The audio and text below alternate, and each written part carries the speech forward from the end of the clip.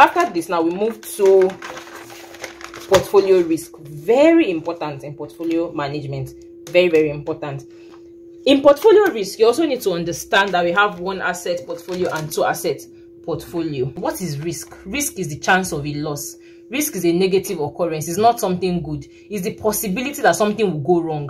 So if you are saying that your return is going to be 9.43%, there is a risk attached to that claim. Something might go wrong. So you need to measure risk even as you measure return. So the portfolio risk for a one asset portfolio, okay, is measured by standard deviation or is measured by variance. Your risk is measured by standard deviation or is measured by variance. And this is what you use to denote it. What's the name of this? Is this gamma or sigma? This is a Greek. Let me know if you know what it is in the comment section. But it's a Greek alphabet, right? So standard deviation for a one asset portfolio is square root summation x minus x bar. Remember that formula. You can see why you need the knowledge of portfolio return to understand portfolio risk, divided by n. The difference between standard deviation and variance is when you take off this square roots. Okay, now standard deviation is a relative measure. It's relative in the sense that you can compare it. Once you have your answer in standard deviation, you put percentage beside it. But when it's in variance, you can't put percentage. So it's an absolute measure. You can't compare it to anything. But when something comes as 15%, you definitely know that 100% is the cap. So you can measure that, okay, if it's 15%, it's not really risky, okay, compared to 100%. But when something comes at 225, how will you know what to measure it with, right? How will you know the relative measure? Does it make sense? So this is the formula, with all my stories. This is the formula for calculating your standard deviation. This is when they give you historical information. But what if they give you futuristic? What if there's probability? Whenever there's probability, your standard deviation will still be square root summation probable return, x minus x bar square. Yeah, there is square here. There is square. You can never forget that square. Let me explain this formula, right? This x minus x bar is deviation from mean. It is called deviation from the mean. You're deviating from the mean. You know, this x bar is the mean, like I said, in returns. So if you have said that we are going to make 9% as our return, we still need to calculate the deviation. Remember that they gave you 10%, 5%, 6%, this and that, right? Then you got the average, which is bar x. So what's the difference between that 9% and maybe the 10% bar x you got? What's the difference between that 5% and the 10% bar x you got, the mean? The difference between 12% and that 10% you got, that's what they call deviation. How far is it deviation? I'll be variance. How far is it from the mean? Okay, then you square it and you multiply by the probability. When there's no probability, there will be historical. Do you understand? We divide by n. There's no probability here, so always have it at the back of your mind. Very, very simple. Now this risk that we've been talking about is an unsystematic risk.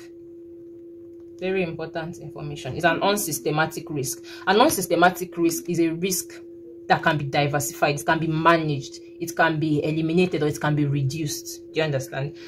Compared to the systematic risk, which cannot be eliminated, right? The systematic risk is like all these interest rate, inflation rate. Basically what happens in the economy is in the system.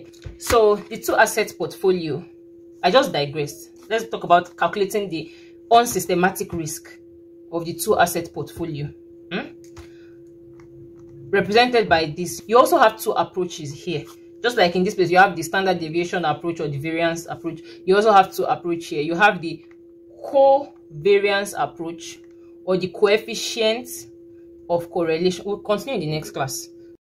Then we started the two asset portfolio risk.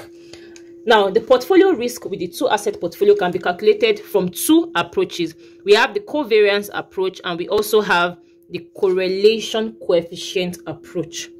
Okay, before I give you the formula, let me talk about covariance and correlation coefficient. Covariance has to do with the joint association between the assets. Don't forget that this is a two asset portfolio. Okay, so let's say in an investor's basket, you have asset A, asset B, asset C, asset D, asset E, and asset F. Now, are they jointly associated?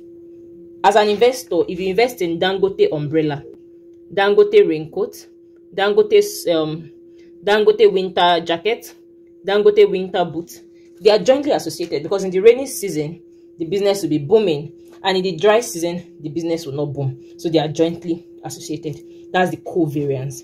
Now, the correlation coefficient measures the extent of that relationship. So they both measure relationship. The relationship among those assets in your portfolio. Don't forget that we're talking about two assets portfolio, that is multiple assets in that portfolio. Okay, so to calculate your risk from the covariance approach, this is the formula. Risk of the portfolio, let me demarcate here. Risk of the portfolio is equal to square root weight A, that is the weight of the first asset, risk A square, plus weight B, risk B square. Can you see that? Let me know if you like this my table and note teaching, or you want me to be filming on the board. Okay, plus 2 weight A weight B times this dot I'm putting here, miss, times covariance A B, that is the covariance between A and B, the relationship between A and B. That makes sense. This is the covariance approach. I'll tell you how to now calculate this covariance. Okay, but let's go to the correlation coefficient approach to getting your risk. It's very simple. By the time we solve questions, to make more sense to you. Now, this approach is saying the weight of A, risk of A square, plus weight of B, risk of B square, plus 2 weight of A, weight of B, risk of A, risk of B, multiply by correlation coefficient between A and B. So this big P is what I'm using to represent correlation coefficient, which most lecturers will do in class, right? So you'll not be asking yourself, they'll give us weight of A, risk. You already know how to calculate. Even if they don't give you weight, I've told you how to calculate weight, I've told you how to calculate risk. But this covariance and this correlation coefficient, how do you calculate it? So the formula for covariance between two assets is covariance between A and B, okay, equals summation of XA minus XA bar, XB minus XB bar, okay, over N. This is an historic information. If it is a probability information, you know what to do. You already know this thing. If you know that this is your first class of portfolio, please go to the previous class. Okay, go and watch the previous classes first. That's why people don't used to understand portfolio theory, because you start the class in the middle, or you join the class late. If you follow the class from the beginning, you will definitely understand. So how do you get your correlation coefficient if you are using correlation coefficient approach? Now, the approach to use will be dependent on the information you are given. You know the approach to use. So the correlation coefficient between A and B is calculated by saying the covariance between A and B divided by the risk of A times the risk of B. Very simple. Look at this thing. If you put this particular value here, that is covariance AB over risk of A and risk of B. Risk of A and risk of B will cancel this risk of A and risk of B, and you'll be left with this exact formula. Can you see everything is interrelated? Okay, but this is the formula. You can write it down. Let me try and raise it up. Can you see that? Let's now solve question on portfolio risk, demonstrating one asset portfolio and two asset portfolio. Like this video, subscribe, share to anybody that you know that will find it helpful. So the first question that we'll be solving says, in each of the following situations, calculate expected return, variance, and standard deviation. They gave you situation A and situation B. And as you can see, situation A is historic, because you can see they said the historic returns. They gave you 2016, 2017, 2018, 2019, 2020. And situation B is a probability, that is a futuristic data, right? Solution. I'll start with situation A. Calculate expected return. So it means the first thing you want to calculate is expected return under situation A. The second thing is going to be variance. And the third thing is what? Standard deviation. Please, where is my calculator? So ask yourself, how do I calculate expected return? Obviously, it is a one asset portfolio. Let's write it out. 2016, 2017, 2018, 2019, 2020. Before you write it out, first of all, write your formula. Let the formula guide you. The expected return is equal to summation X over N. Right? So what is the X? What are those X's? 5%, 8%. This is the formula that is guiding you, okay? This is what you're looking for. Then now check for this, and then 10%, 12%, and 15%. So you get the sum of this because you're getting summation X. So the sum of it to be what? 5 plus 8 plus 10 plus 12 plus 15, and that will give us 50%. Okay, so summation, so bar x or x bar is equal to 50% divided by 5, and that will give us 10% as our x bar. We are done with the AI part. Now let's calculate the variance. Remember the formula for variance, this, right? If this is standard deviation, then it means that this is variance, because when you square your standard deviation, you get your variance. And the formula is what? Summation x minus x bar. So square over n. So now let's go and get our x minus x bar. Just put it in a tabular form so that it is easy. You can say 5 minus 10 plus 8 minus 10, because it's summation, plus. We just put it in a tabular form. It makes it very easy. Okay, so the first x minus x bar, that's x 5, right? X bar minus 10. Then 8 minus 10. Why am I writing it out? 10 minus 10, 12 minus 10, and 15 minus 10. So x minus x bar, 5 minus 10, that gives you minus 5, minus 2, 0, 2, and 5. Does it make sense? Now, x minus x bar square. You people know this thing, no? You square it, x minus x bar square. And that will give you 25. This will give you 4, 0, 4, 25.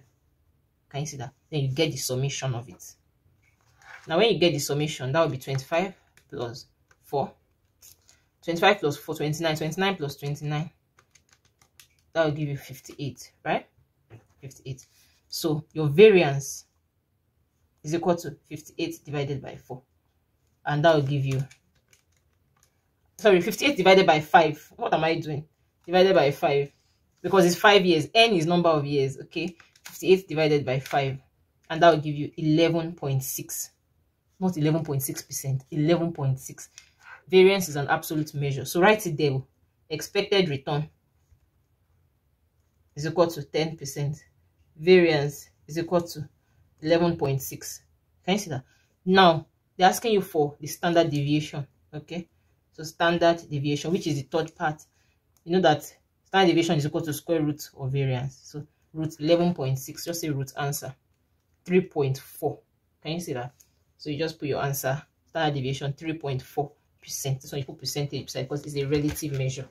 Most portfolio exam question comes as components. At least you must have done stock valuation in portfolio. That's getting your alpha values, knowing which stock is undervalued and overvalued. You must have done capital market line and security market line, which I'll explain. I'll see if we can cover all of that in this class. But let's just solve these questions, okay?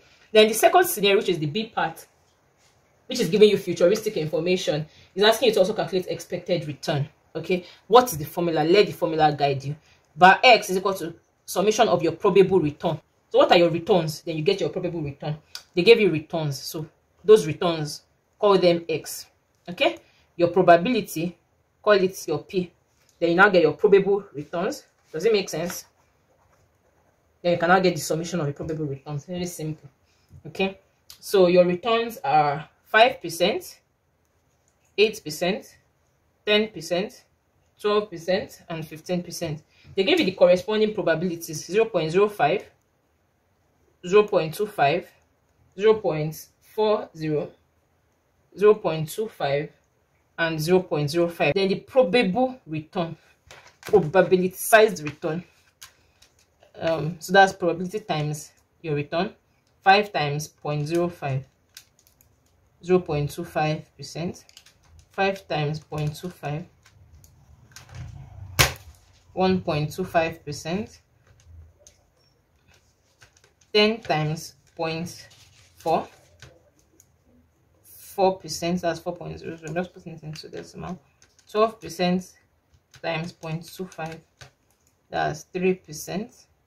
And 15% times 0.05, that's 0.75%. So by the time we sum everything together, 4 plus 2 plus 0.25, we're going to have 10%, okay? So it means that your expected return by X, expected return is equal to 10%, is equal to 10%. You're not dividing by anything. There's no number of years there, so you're not dividing by anything, okay? These are just possible outcome, okay? You're predicting something.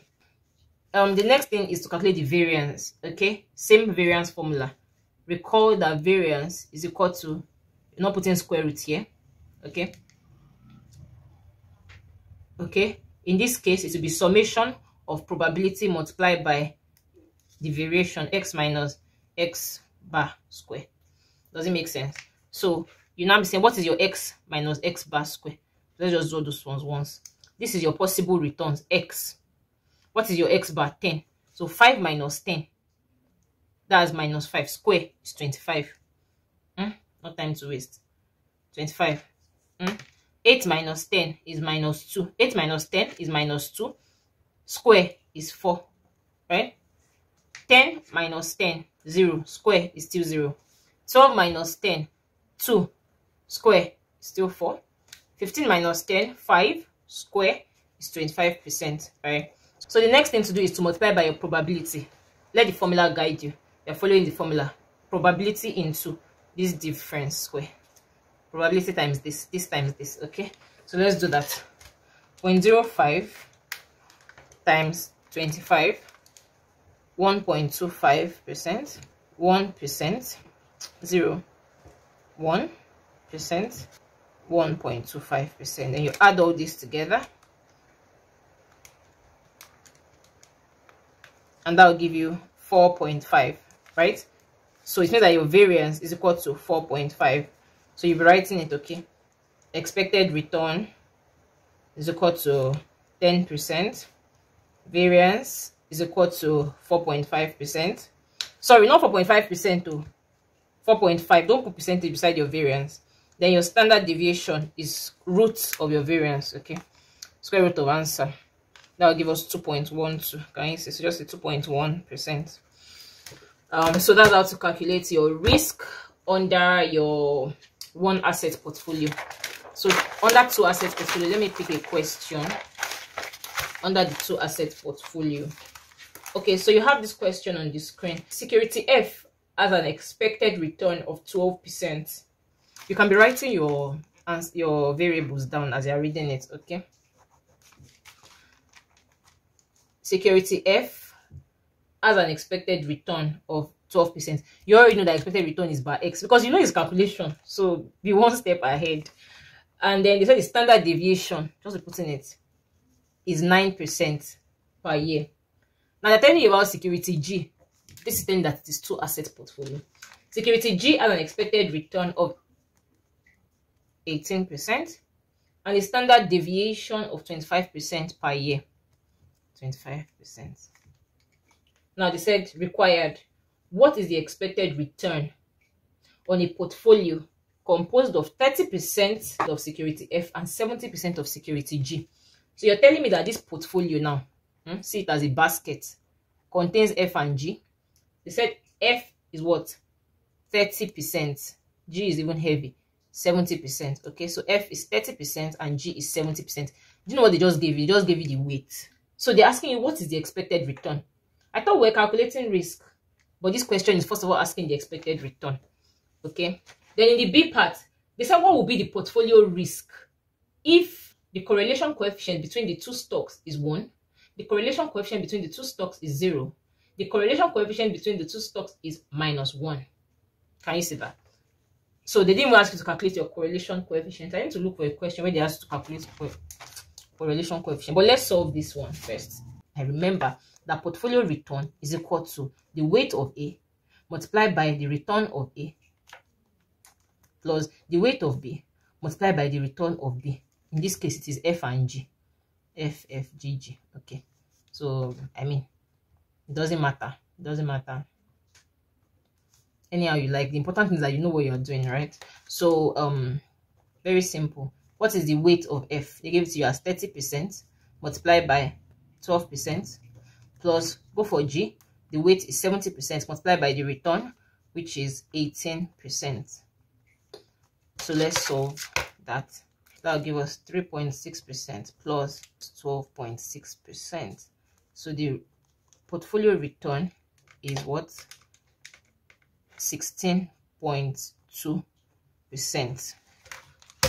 The B part says calculate the portfolio risk. What is the formula for calculating portfolio risk?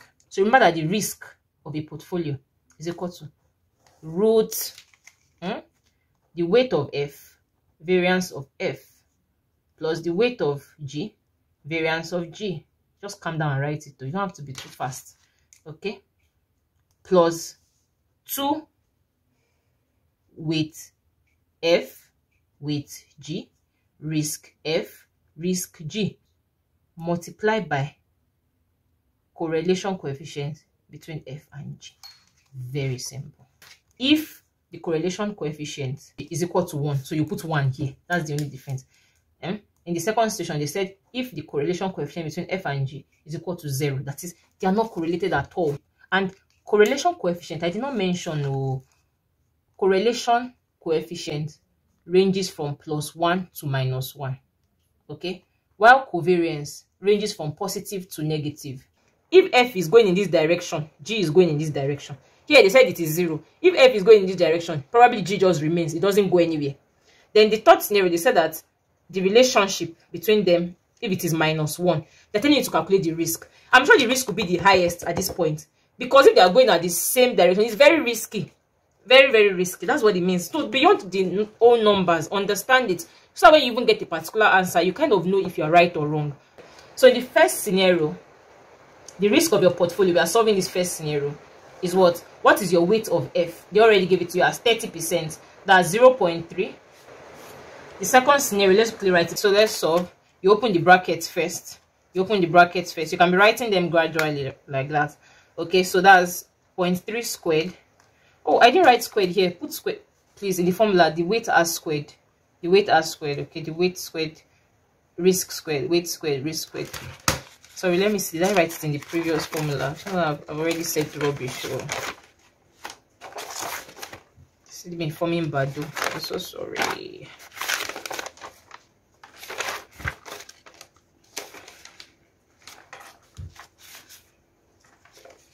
Oh, look at, see.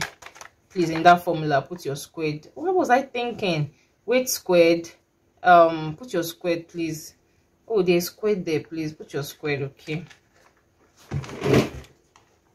Put your squared, okay. It's at the point of solving now that I now realize that this thing has squared. But yeah, it has squared, yeah. So that is it. You have 0.3 squared multiplied by 9 squared. Can you see that gives you 7.29%? Now you might even be thinking that why did I not put this one in 0.09? You want to retain 1%, okay? Because you want to get your answer in percentage. So don't always dissolve these weights, okay? Just put it in point something. You understand my point? So here now you have 7.29%, right? Your root is still there. Plus you dissolve this one, you dissolve this one. You can see you're adding, but you need to first dissolve and add. Right? Remember in board mass, let board mass always guide you. It would always multiply.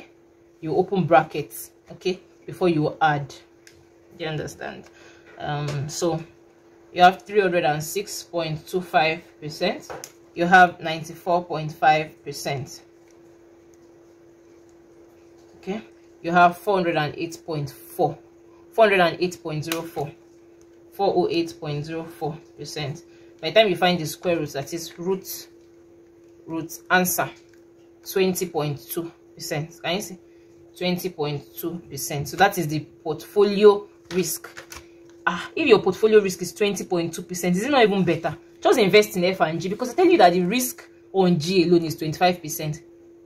So by investing in F along, it kind of reduces your risk, balances the risk to 20.2%. And that's even because they are positively correlated. Can you remember this one here?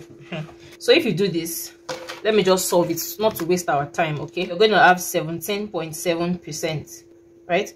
Can you see that the risk has reduced here from this? Because at this point, the relationship is 0. When F is moving like this, maybe G is just standing on its own. Now let me do this part. Here you have your answer to be 14.8% as your portfolio risk. Can you see that it is further reduced because there's a completely negative relationship between them? They are both moving in different directions.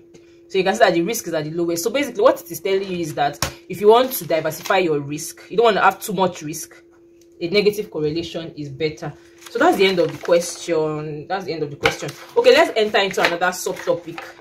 Maybe we'll now continue the next class. In case this class is already too long, I'll just cut the classes. But our next subtopic under portfolio theory, portfolio stock valuation. Okay, stock valuation. So here you're trying to know undervalued and overvalued stock. You're calculating the alpha values. That's what it's called. But before this one, we need to understand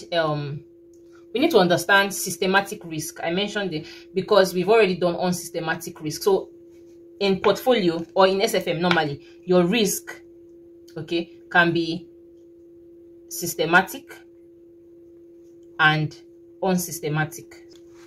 Unsystematic risk, that's your standard deviation. It's what we've been calculating since. Now your systematic risk is denoted as beta. We need to solve this. Your systematic risk is denoted as beta. So before we get into all these undervalued stock and overvalued stock, we need to understand your systematic risk first. Okay, systematic risk is denoted as beta. This is the risk in the market. This one is the risk in the business. This unsystematic risk, you can diversify it. It doesn't have to do with the system, the economy system. After this portfolio stock valuation, let me just say that we are going to do our capital market line and security market line, and that will be all. Then we solve one ICANN question. We'll solve one ICANN question. That's a big question, usually section B question, that now puts together everything that we've learned so far in portfolio, because that is how to now know when you've known the portfolio theory, right? Bye. See you in the next class.